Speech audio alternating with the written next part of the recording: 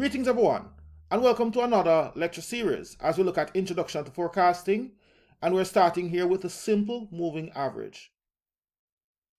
Before we get into the thick of things, let's look at what we call a naive forecast. In a naive forecast, the forecast for any period is equal to the actual value from the previous period.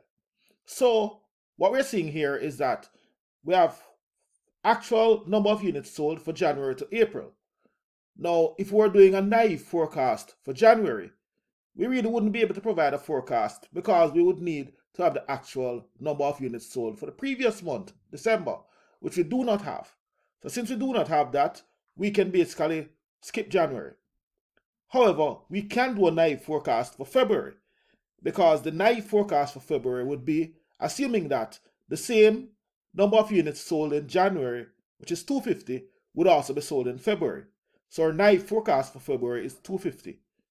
Our naive forecast for March will be 280 since 280 units were sold in February.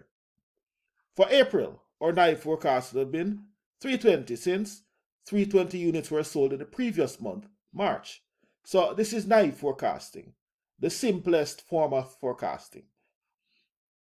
Let's jump now into what we call the simple moving average forecast.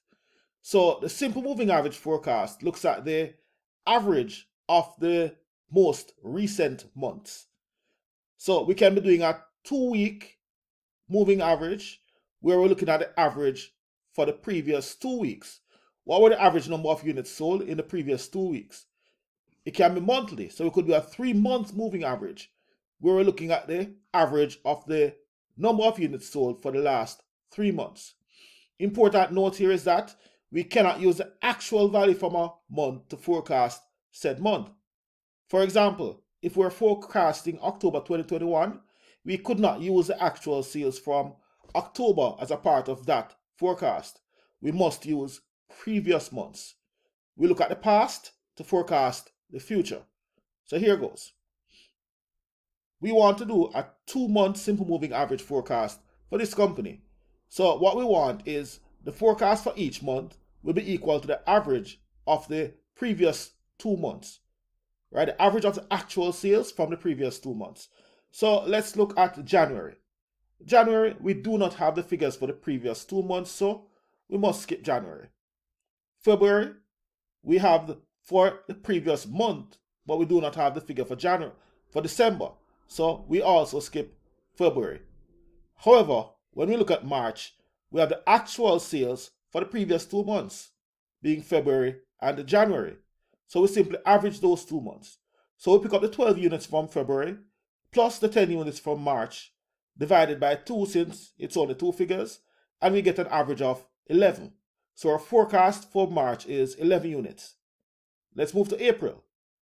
Previous 2 months, we pick up 14 units from March, plus the 12 units from February, divided by 2 since it's a 2-month average, and our average is 13.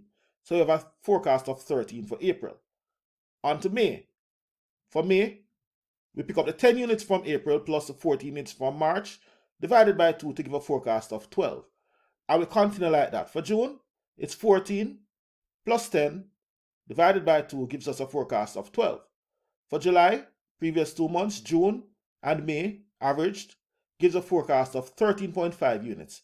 And don't worry about the 13.5. Right? We know we can't sell 13.5 units, but what we know is that this figure is the actual forecast for July, right? Between 13 units and 14. So we're actually going to round it off when the time comes. But for now, we want to see how close this actual forecast was to the actual sales for the month. So we'll leave it as 13.5. Move on to August. July plus June averaged gives a forecast of 12.5. And then the last month we're forecasting here is September. So 10 from August plus 12 from July gives us a forecast of 11 units for September. Right? So this is a 2-month simple moving average forecast. All right, let's try another one. Let's do a 3-month simple moving average. For this one, we're saying we want the average of the previous 3 months. So of course we have to skip January, February, and March since we would not have 3 previous months' data to create the forecast. And we start with April. So 14 from March, plus 12 from February, plus 10 from January. And since it's 3 months, we're dividing by 3 to give a forecast of 12 for April. For May, 10 from April, plus 14 from March, plus 12 from February, divided by 3 gives a forecast also of 12. Move on to June. We pick up the figure from May, April, and March, divided by 3 gives a forecast of 12.67 units. And I like working with 2 decimal places for these forecasts. Right? Move on to July. June, May, April, divided by 3, forecast of 12.33. For August, we're using the 3 previous months, so July plus June plus May, divided by 3 gives a forecast of 13. And last but not least, we have September.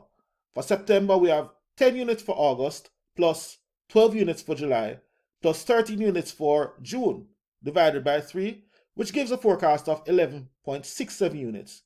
And this would have been our 3-month simple moving average forecast for the company. All right, thanks everyone. We're going to move on next to weighted moving average. Right, so see you in the next part of the lecture series where we look at weighted moving average. Thank you for watching. Please like and subscribe if you want to keep seeing more content.